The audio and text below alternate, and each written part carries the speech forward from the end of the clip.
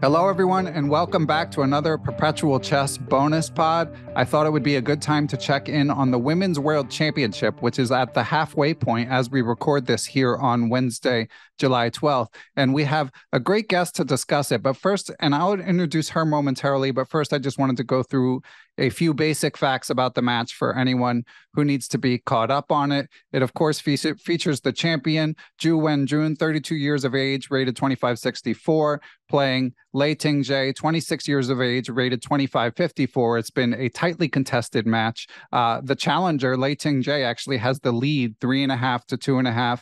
Again, it's a 12-game match, and this is the halfway point. We're recording on Wednesday, and they will resume in a couple of days. They actually switch cities. It's in two different cities in China. They have been in Shanghai, and now they will switch to Chongqing, which I'm probably saying wrong. I apologize. But they will be switching venues, and the games have been really interesting. Even the draws have been hard fought. In my somewhat non-grandmaster opinion, you could say the games have been very well played. Not a lot of errors, and the game that Lei Tingjie won in Game 5, I thought was particularly instructive, as we will discuss with our guest. And our guest is one of the best players in the United States. She is a student at the University of Missouri. She played for the Olympiad team, both for her native Uzbekistan, and more recently, she was board one for the United States, which had a great showing in the most recent Olympiad. I've been a fan of hers since I heard her on Cover Stories with Chess Life, the podcast by John Hartman. You can hear lots more about her background in episode 49 of that. But here we're going to discuss the match and then catch up a little bit. And let's welcome Begim Tokhirjonova to the pod. Welcome, Begim. Hi, thank you for having me. Yeah, thank you. And I'm sorry, can you, how did I do with your name? Oh, you did it great. It's Begim Tokhirjonova, so you got it. Great. Okay, Begim, my apologies. So Begim, I know you've been covering this match for Chess Life Online. You've been annotating the games. What are your reflections on the games? Has anything stood out to you? Yeah, absolutely. I was impressed by Lei Tingjie's opening choices and opening preparation in general. I have a feeling she has been putting pressure since day one to the world champion. So Ju Wenjun was struggling and trying to find, kind of like sidelines during the game. It felt like of course, she knows a lot. She knows where she can, equalize easily or try for advantage. But it felt like she was a little bit scared of Lei Tingjie's openings. Yeah, and Lei Tingjie, both seconds. I don't know if they have more than one person working on their team, but both players have had at least 1 second reveal. Lei Tingjie is there with Timur Rajabov, Super Grandmaster, and Ju Wenjun is there with Grandmaster Pentala Hari Krishna. Both obviously know their openings inside and out. And just as a chess fan, my perspective, Begim, has been that it's fun openings to follow. I mean, we've had a couple Roy Lopez's, we've had the Italian opening. When Lei Tingjie has the white pieces, and with black, we're getting a lot of sort of classic Tarrasch, Queen's Gambit Decline, semi-Tarrasch type openings. Do you enjoy these sort of classical openings that we're seeing? Absolutely. I enjoy every opening actually. I want to see new things, and I want to see classical outlines, and because they improve it. Well, especially while you're preparing for the match, you review all things and you add some new lines, some new ideas, even though you can see engines always say it's equal, it's just a new idea and it's just hard to play. So it's interesting for me to think for myself and figure out what would I do despite what engine suggests. And as you mentioned, Lei Tingjie has Timur Rajabov, who's known for especially with white pieces, but in general, who's known for his great opening preparation. And you can see how much strength he brought to opening preparation of Lei Tingjie as well. Yeah, and they both come across as pretty likable in the press conferences. I think Lei Tingjie might be a little more forthcoming. She said and I quote and they're asked about their favorite sport. Ju Wenjun says, "Can I choose chess?" Lei Tingjie said was asked about how she handled the pandemic. She said, "As a professional chess player, if you don't have tournaments to play or you want to chase some goals, then just stay home and train. There's nothing I'm worried about in my life, so I can just focus on chess totally." And they both sort of Yeah, have this sort of easygoing nature. So that's yeah. another aspect of the match I've enjoyed.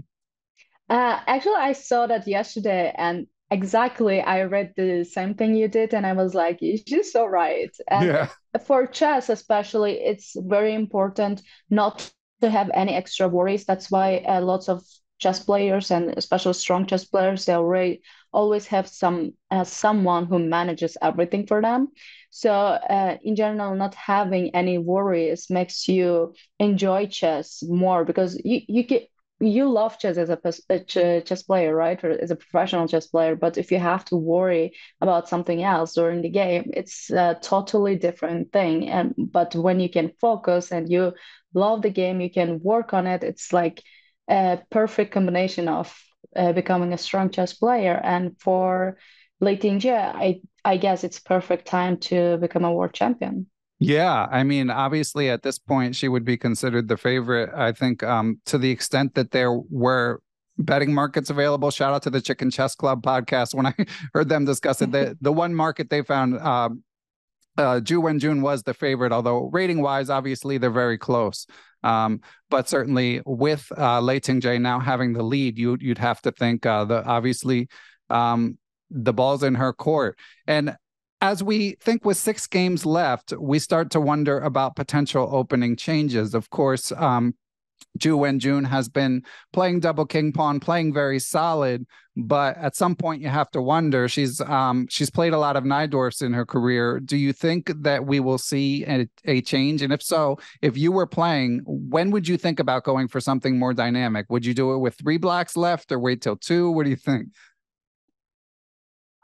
I think I would try to get my point back as soon as possible because I won't be able to sleep. I'm like, what's going on? And as a world champion, you just don't want to have that have that pressure for a long time because you used to put pressure on your opponents, especially if you see the history of Ju Wenjun. She doesn't really have like these kind of situations for a long time, right? And I think she would like to try with white, but the problem with white is she really doesn't have anything else than this d4, c4, knight f3, and knight f3, knight c3, e3 line she's playing.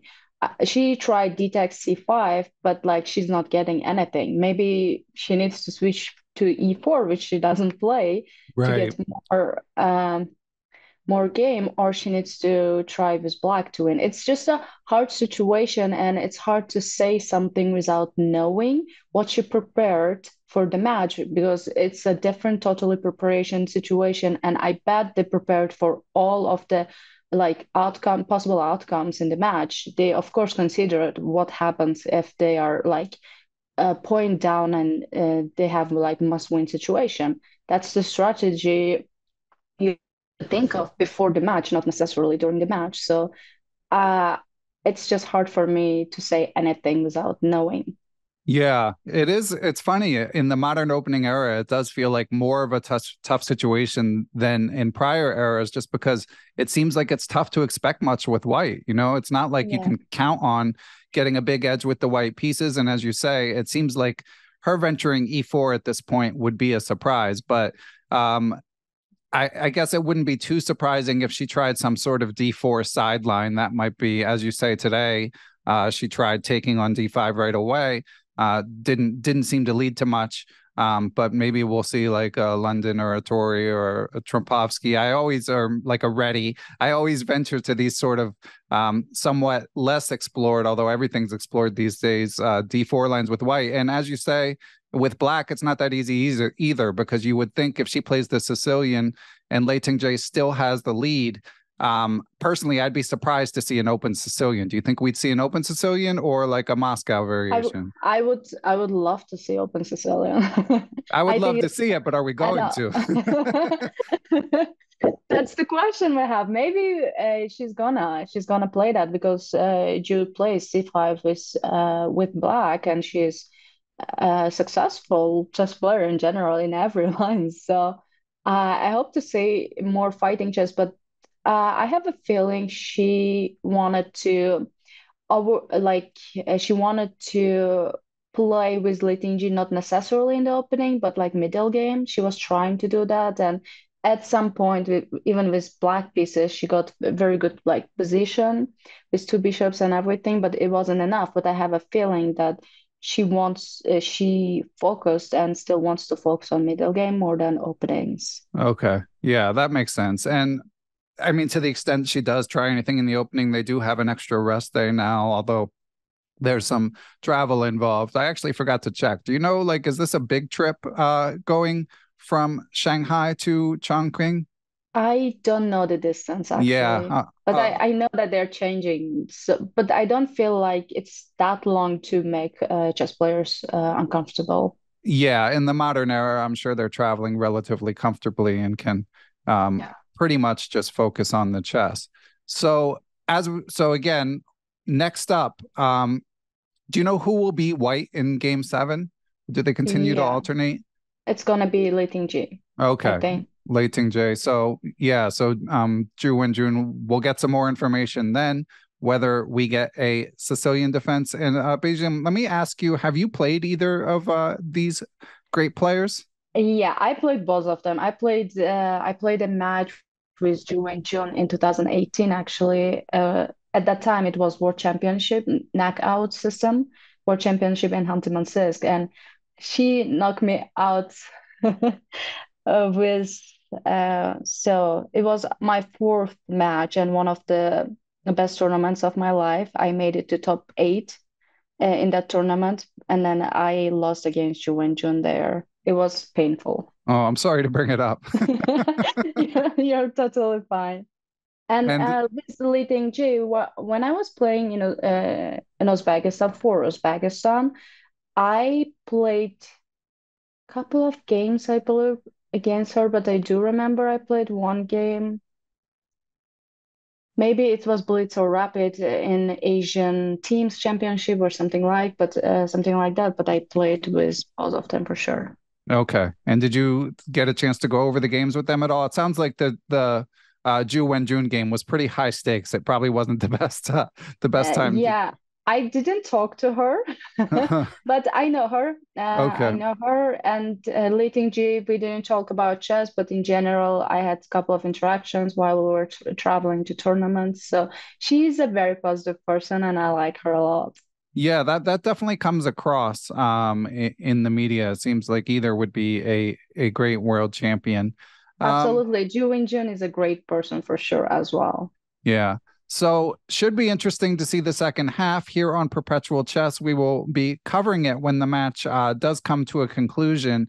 Now, let me ask you, Begim, do you have any other sort of big picture things you're looking for? Obviously, all we can do as sort of observers is kind of think about the openings. There's not much else we can Yeah. sort of plan. But anything else? Like, do you think that we'll necessarily see like more risk taking throughout the game?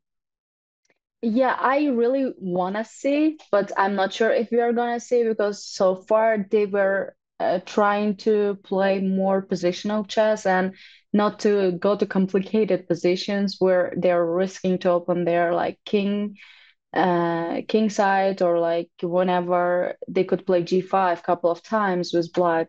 Even late in G, she didn't play. She try to equalize or exchange the pieces. They are trying to get clarity of the position, like as fa as soon as possible, you know? And then this is kind of a little bit upsetting to see, but I do totally understand the situation. For example, for us, it's great if they're risking, but for them, it's not great because they are risking their maybe biggest tournament of their career. Yeah. So it's totally understandable. They're trying to control the position as much as possible. I would like to see them risking, and now Ju most probably is the one who's gonna try to risk as much as possible, but I cannot predict how much it's gonna be. Yeah. And of course, if Ju Wenjun does manage to even the score and the game were to go to a tiebreak, do you have a sense, which at this point would be a good outcome for Ju Wenjun, do you have a sense who would be favored as it moved to faster time controls? I think Ju actually is a great like rapid player as well, and Lei Tingjie with her opening preparation, it's gonna be equalish, I would say, Okay. because now Lei Tingjie is in a totally different mindset, especially if you win after you win a game of championship match, you're so confident, even if she's gonna go to the um this rapid. I think she will be way more confident than Ju Wenjun. That that changed a lot, in my opinion. Yeah. Okay. Well, we'll see. I mean, it's going to be tough. Like as we've It said, is gonna be tough. Lei Tingjie is going to be she's going to be hard to beat with only only a handful, 6 games of chess remaining. Yeah, Um, absolutely. so we will keep our eye on that. But Begim, if you don't mind, I'd like to catch up a bit on your career now that I'm a fan since having heard your previous interview. Thank you so much. Sure. So, first of all, listeners should definitely check out your interview with John Hartman if you have not already to hear Begim's whole story coming from Uzbekistan and now studying at the University of Missouri. Of course, Christian Kurila, shout out to Christian, is the coach there. And in that interview, you mentioned that you were focusing more on your academics than your chess, but you were looking forward to a period where you could get back to sort of a professional level focus on chess. So dare I ask, Begim, as it's the summer right now, where are you in that sort of balancing act? Well, I'm happy to say that I'm coming back a little bit because I went to Europe for 1.5 months. I played 3 tournaments there. Two of them were big ones. I traveled a little bit, of course, with my college friends. Uh, but these Norway Chess and Dortmund, they were great open tournaments. And slowly, I'm trying to find my chess, chess strengths, chess weaknesses over again. I wanna have fresh look to my games and understand what I should do, what should I work on, because I haven't been playing many tournaments for a long while because of the pandemic and because of my school. I have one more semester left, but slowly I am playing more tournaments and I'm trying to focus a little bit more on chess. So it's going well so far. Okay, so it sounds like you have some preliminary thoughts in mind, but you haven't like really reviewed your games to know exactly what to take away from them. I have some takeaways, but uh, they are my weaknesses. I don't want to share them. Ah, okay. And what about your upcoming schedule? So you will be going back to school, as you said, you have one more semester. But do you have Yeah. any other tournaments on the horizon first? Yeah, I'm hoping to play World Teams Championship. We haven't received the lineup yet, but I'm hoping to be in.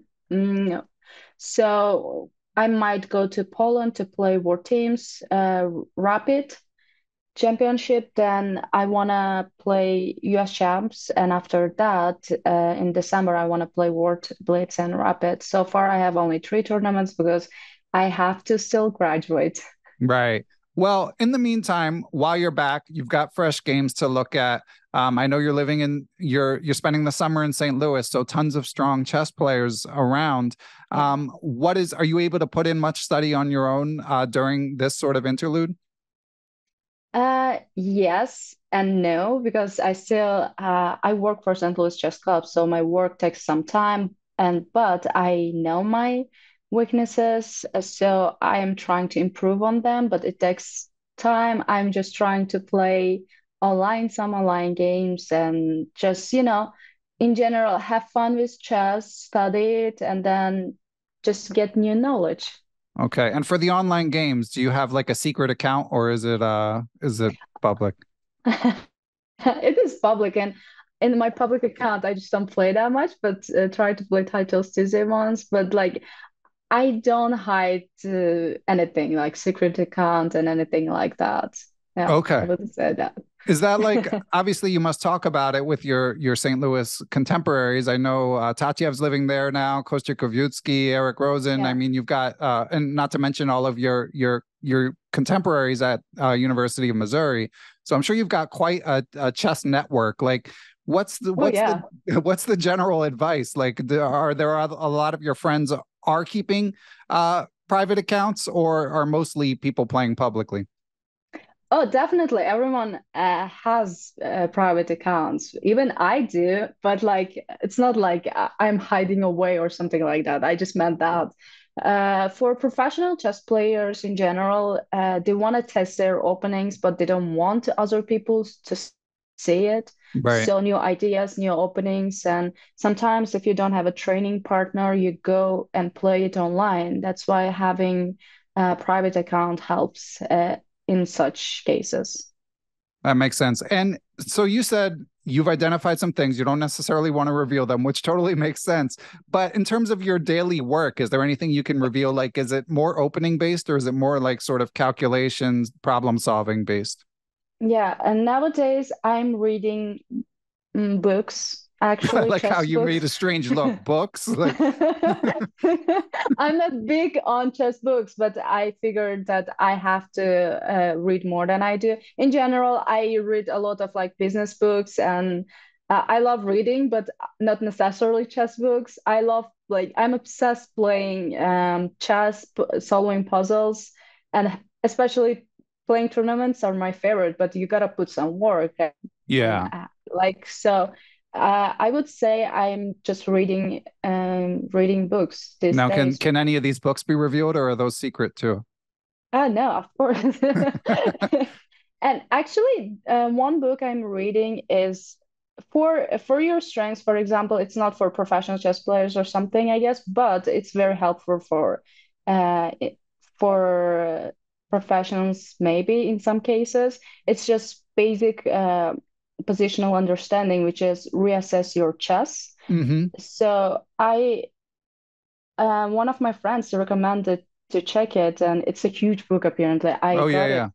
I got it 2 days ago, so I started reviewing it, and the material is quite easy, but also it gives in general a positional understanding of chess, and sometimes it's good to review and good to like get back to basics of positional, and it has great imbalances, positional imbalances too.